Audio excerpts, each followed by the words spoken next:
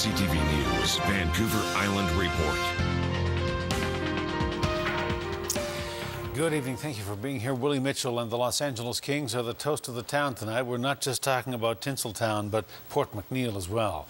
The North Island community erupted last night as Mitchell and his Kings took the Stanley Cup in Game 6 from the New Jersey Devils, and the cheers became a deafening roar when the team captain handed the cup to the hometown hero to hoist. As CTV's Gord Kurbis shows us tonight, Willie's win is being celebrated as a victory for all of Port McNeill. They enter the local movie theater filled with enthusiasm. Fans of all ages are here to witness a suspenseful thriller in the form of hockey on the big screen. It's been awesome. LA's been kicking Jersey's butt. They have their popcorn and even villains to boo on the screen.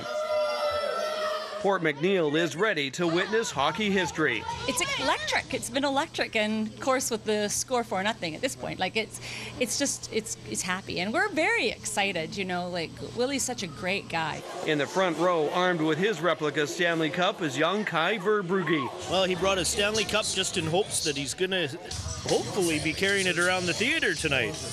Across town at Gus's Sports Bar, the bigger kids are also loving the action and counting down the final seconds to the moment they've been waiting to see all season, the Kings winning the cup. The Stanley Cup will become here. Willie likes this place. He's been supporting us for years and years and years. And I'll tell you right now, he's one of the best hockey players and the best local guys to support him. Oh yeah, it's amazing. You know, it's so surprising that the support for him. I guess everybody knows him in this town. It's a great atmosphere. But their biggest thrill is seeing hometown hero Willie Mitchell being the first King after the team captain to hoist the cup.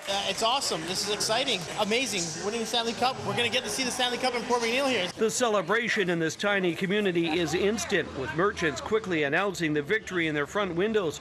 And remember that replica cup from earlier? That is paraded straight towards the front window of the local sports store. This win was about showing every young person in this community that if you work hard and you're dedicated, whether you want to be a hockey player or a doctor, you can achieve your goals. That's what this one was about.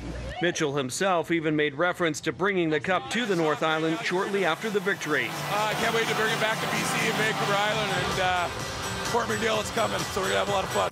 That's expected to take place sometime in July. Gord Kurbis, CTV News, Port McNeill.